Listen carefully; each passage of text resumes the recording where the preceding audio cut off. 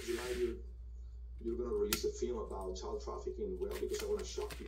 I want you to open your eyes and to see that this is real, that this is not far from you, this is next door, this is behind your house, this is everywhere. And we need to start talking about this, because a lot of people, either they don't know about this problem, or they don't want to talk about this problem because it's too ugly. I don't want to know. The other day someone told me, I mean, a lot of people tell me sometimes when I'm telling about this problem, I don't want to know. Well, you should know, because you have children and they're your partner. You should know. How can you prevent this tragedy if you didn't even know that exists? A tragedy like this,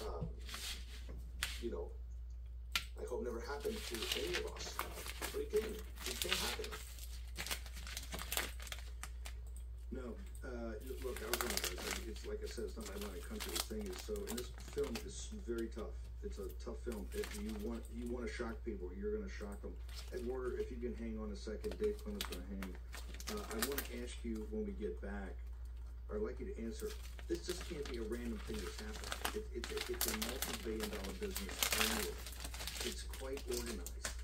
So somehow this has got, powerful elements of the economics in back of it.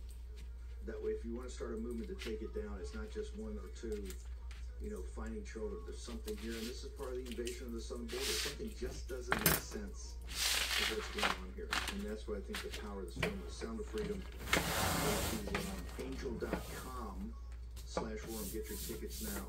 Let's make sure we pack these theaters. We have to send a message. Short break.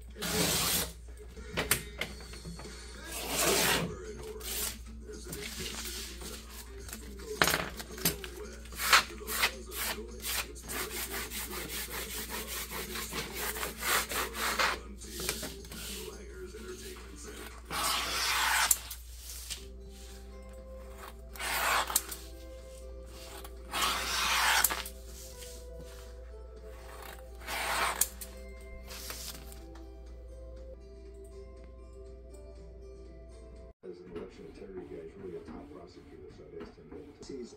Of the war room is Burke's dictum that we owe as much to those who came before us as we owe to the future. When people say to kids, we owe as much to the past of those that bequeathed this republic to us as we owe to the future. Always keep that in mind. You're just here. This is about human agency. You're just here for some short period of time on Earth, right? Your duration and the whole purpose of the show is to make sure that you can maximize your agency, your personal agency. That's what Dawson and Spaulding and Strasik did at Normandy. When Colonel George Taylor said, hey, there's only two types of people on this beach, those that are dead and those that are going to die.